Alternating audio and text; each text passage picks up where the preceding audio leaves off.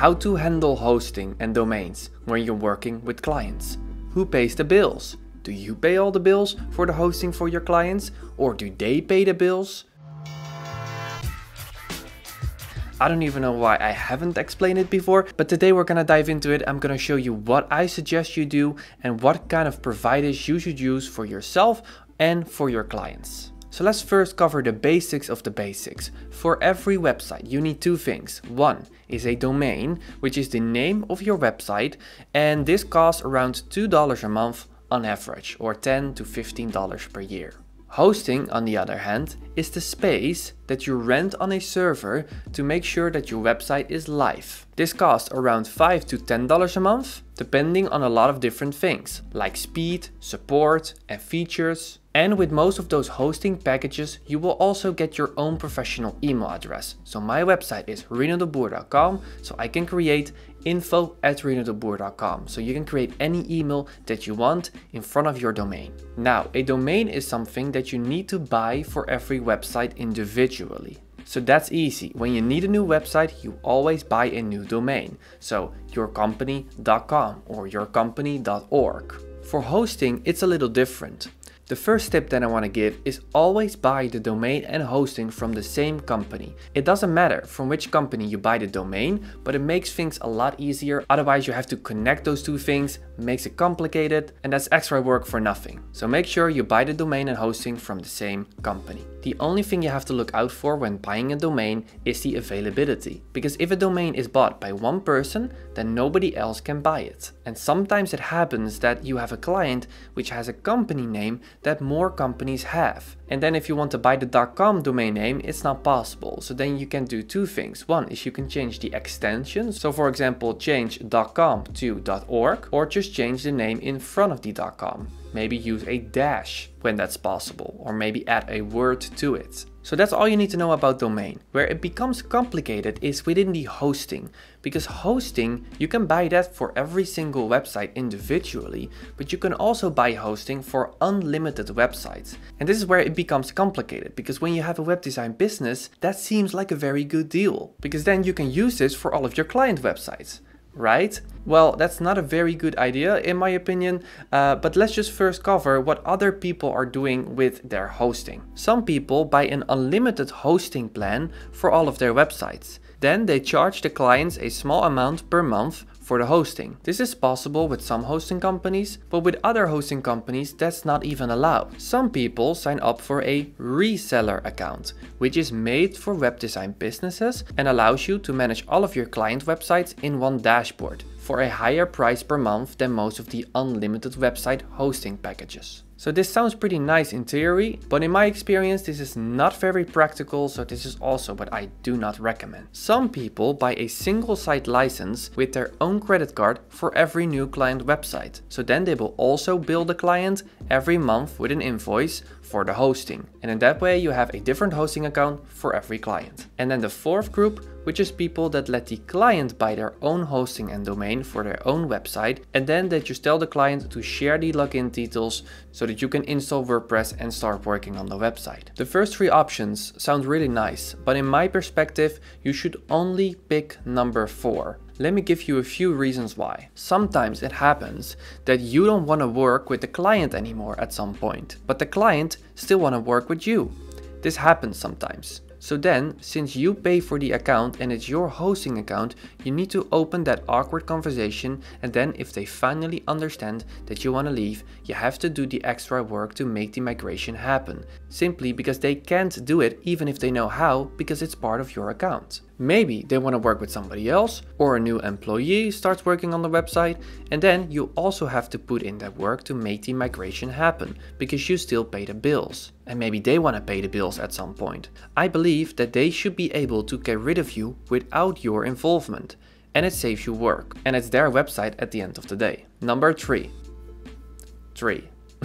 Sometimes clients go bankrupt. This already happened 2 times with 2 of my clients. And then they simply don't have the money to pay the invoices, and you need to call them all the time and be like, hey, can you pay the invoices? But since it's just a small amount, you can't really make a big issue out of it, because people that go bankrupt have way bigger money problems than paying for the hosting a few dollars per month invoice that you send them. So that's also a messed up situation where you don't want to be in. Reason number 4.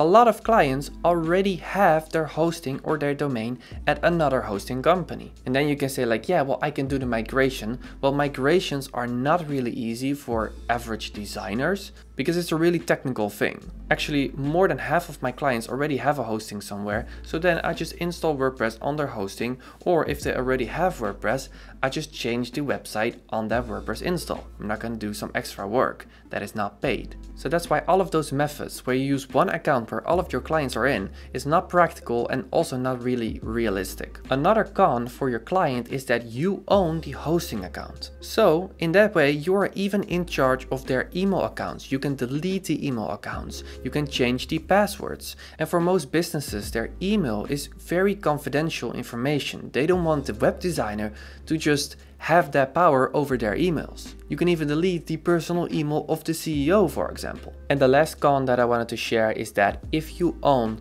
their hosting account, for them it's much easier to ask those simple questions like, hey, Reno, can you create an email for our new employee or intern? Or can you change my password? I lost it. And of course you can say no, but those things like take 1 minute. And for tasks like that, you don't also want to send an invoice of like a few dollars. And again, you can say no, but you also want to keep the relationship with your client good. So that's also less of an issue when they have signed up for their own hosting, because then it feels that it's more part of their business instead of your business. So what it comes down to is that their website, their domain, their emails is part of their business, not your business. So this is my perspective on the situation. Always let them sign up for their own hosting, let them pay for their own hosting, make it simple, because you can go away whenever you want and they can go away whenever they want. And if they don't have hosting yet, just tell them the monthly costs that are involved by having a website. So say something like, hey, it's around $10 a month. And then just give them instructions on how they can sign up for their hosting account. Just tell them that it's as easy as buying a product in a web shop, because it is. They just pick a plan, type in their domain name that they want, fill in their info, and then they click on order. And then the only thing that they have to do is share the login details with you, and then you can do your thing. And then you can install WordPress and move on from there. And if they then want to throw you out, they just change the password. Pretty easy. Nobody is attached to nobody. And if you are worried that your client does not understand how to sign up for hosting, just hop on Skype, get on the phone, just tell them where to click and make them sign up for the hosting. And what I've experienced is that most of the clients actually love this, simply because it makes them feel smart, because now they can do something that they couldn't do before. So now that that's out of the way, let's talk about your own website. What kind of hosting plan do you need for your own portfolio website? So before you jump into Google and be like, cheapest hosting plan possible, you need to think about what you actually need. And one of the things that you actually need with a hosting plan when you have your own web design business is subdomain functionality. So subdomain functionality is essentially a feature that allows you to set up different websites under your main domain name. So my domain name, for example, is renodeboer.com, and my subdomain could look something like this: blog.renodeboer.com or shop.renodeboer.com. So the domain you paid for is always visible in the link. That's why it's not an option for your client's websites. So that's why you have to buy a new domain name for every client that doesn't have a domain name yet. But for your own web design business, this is perfect because you can use this as portfolio items. Because on a subdomain, you can run a separate fully WordPress install within your domain. You can link to that link in your portfolio without having to pay for extra hosting. So I've already done this with my health blog that I've built for my portfolio. So if you go to healthyblog.renodeboer.com, I've built this whole blog to show my potential clients that I can build a personal blog like this. By the way, the tutorial on this whole website will be very soon up on the channel. So I don't pay anything for this hosting because it's a subdomain, right? But it's a full WordPress install that I can show my clients. I can send this link to them and I can be like, hey, I can do this for you. And if you are worried that clients don't like fake portfolio items, well, let me tell you this. Clients don't really care that much because they only really care about if you can bring them the value that they're looking for. And of course, real projects are always better, but this is 10 times better than having no portfolio items, right? So use the subdomains for your portfolio items. Create a lot of different websites so you can show your potential clients what you can do. And it's also a great practice for yourself to build a few websites without having to risk losing a client. Another reason why you want a hosting package that has subdomain functionality, because sometimes the clients are really slow. They don't have a domain name yet, they have not bought the hosting yet, but you want to start because you are already done with the design and you want to start in WordPress. Well, now with a subdomain, you can just install WordPress on a subdomain of yours, then start building the website already. Then when they have a domain, you just download all of the content with a simple plugin. For example, this plugin. It makes it into a zip, you upload that zip on the client's hosting, and then you can just move on from there.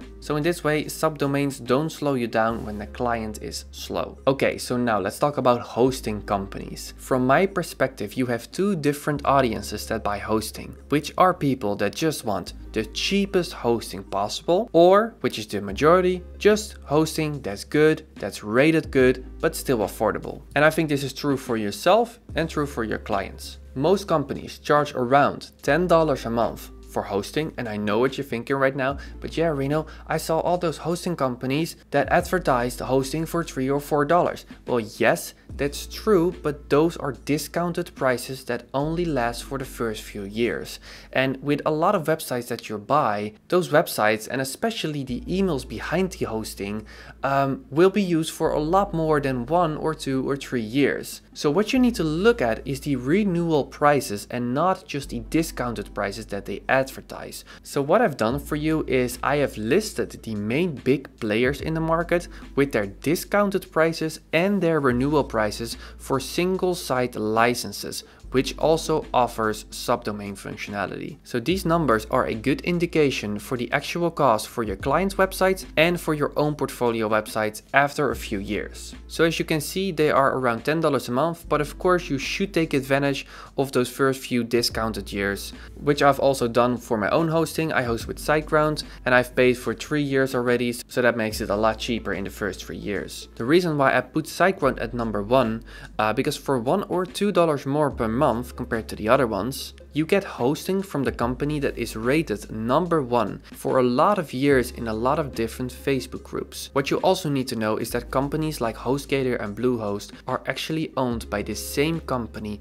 that are known for putting too much people on one server, which is not what you want, of course. So this is why I host my main websites at SiteGround, and I've made a few videos about them as well. I myself am on the Grow Big plan of SiteGround, which has unlimited websites, but that's not for my clients, of course, but that is simply because I have a website for my own portfolio, and I have the Living with Pixels website, and I have another website for one of my businesses. So that's why I am on the Grow Big plan. So my main recommendation for most of your client websites and for your own portfolio website is SiteGround, because even on their cheapest plan, you will get unlimited subdomains, which is pretty nice. And again, it's only $1 or $2 a month more than the other ones, which don't have the reputation of SiteGround. So that's why I always recommend SiteGround. But I do understand that there are people who are on a budget. Maybe you're living in a country where the income is not as high as Europe or America. So what I've also done for the people that are really on a budget and that are willing to take a little bit of risk in terms of features, performance, and speed, I've looked at